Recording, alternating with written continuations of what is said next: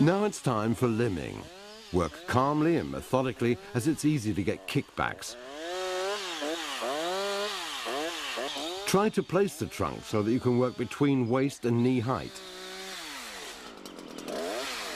Stand to the left of the trunk and work from the base of the tree upwards. Stand firmly with your feet apart and keep the saw close to your body. Work with both a pulling and a pushing chain, and always try to rest the saw on the trunk or against your hip. Take care not to contact branches with the upper part of the bar nose. Only move when you have the trunk between yourself and the bar of the saw.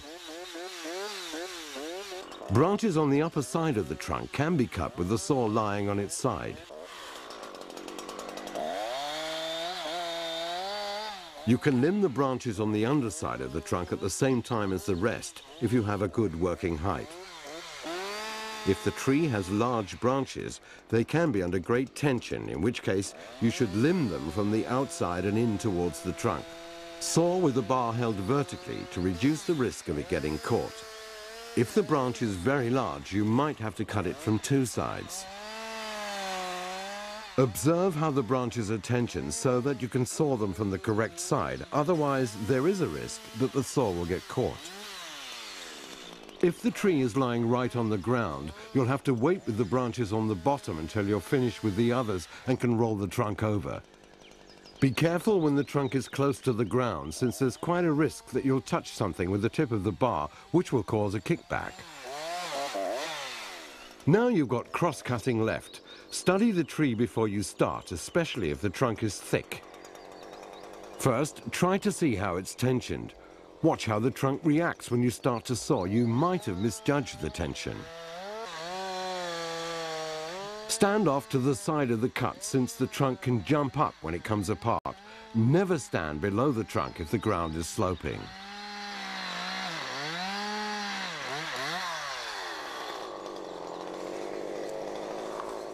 If the trunk lies so that the pressure comes from above, start with a cut from above. Saw about 1/3 of the way through the trunk or until it starts to pinch the bar. Then cut from underneath to meet the first cut.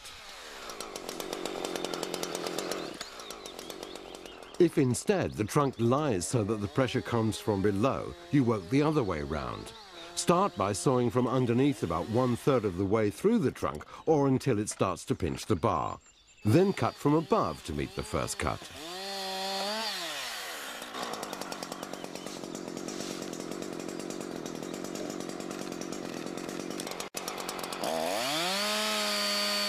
If the bar gets stuck, don't try to pull out the saw. Instead, stop the engine, bend open the trunk until the saw comes loose.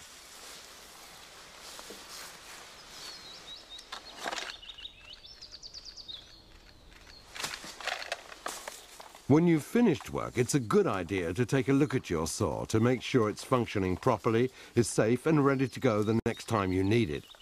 Of course, maintenance requirements depend on how much you use the saw.